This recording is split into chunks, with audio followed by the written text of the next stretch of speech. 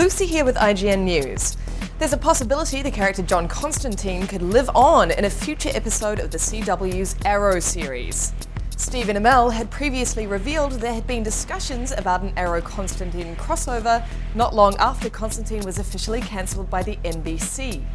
During IGN's own interview with Arrow stars Amell, Emily Bett Rickards and executive producer Wendy Mericle at Comic-Con, the topic of Constantine living on in the Arrow universe was raised, and if it was still a possibility, especially given that more mysticism will be brought into the show in Season 4 via the introduction of DC Comics' Damien Darhk, played by Neil McDonough. "Yeah, we really want to do it," said Mericle.